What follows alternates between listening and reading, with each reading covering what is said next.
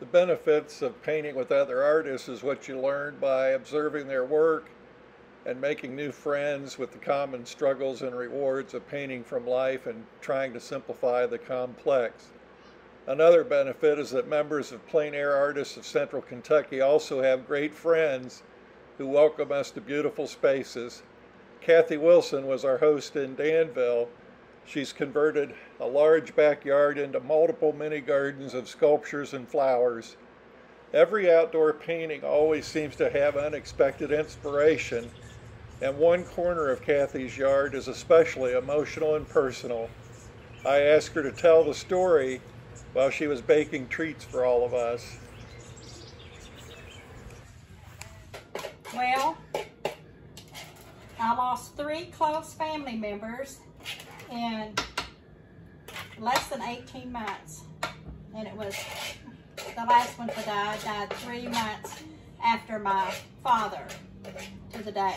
And I don't know, it was just almost too much to handle or something. I had to have something to do to get me through the winter.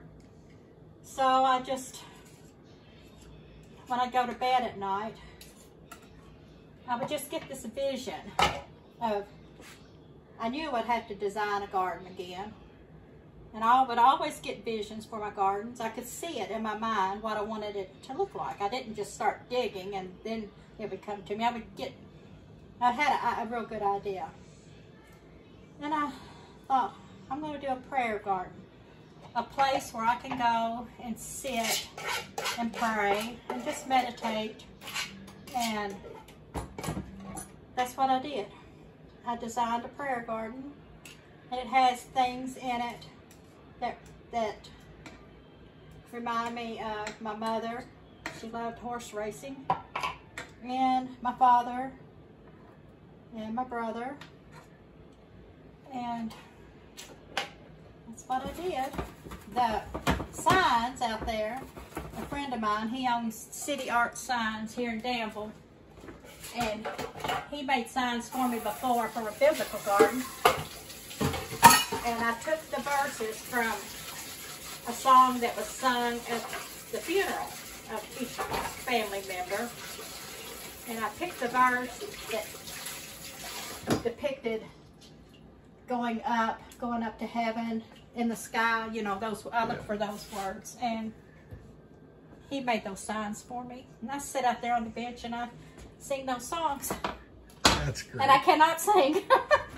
That is great. The blue bottles are, if you ever saw the Ray Charles movie, and yeah, I don't know, it probably goes back to voodoo, I don't know.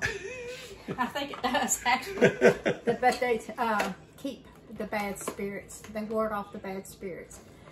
And so, the little blue bottles are hanging on the fence. Children or adults, they'll cut a flower, put it in a bottle, and say a prayer for somebody that's sick. You know, we had a real good friend who had a child that had a rare form of leukemia, and we all knew that child.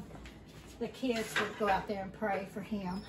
So that garden has a lot of meaning, and there's always a good breeze blowing off the field there. And see the prayer flags. See, you can see them blowing from here.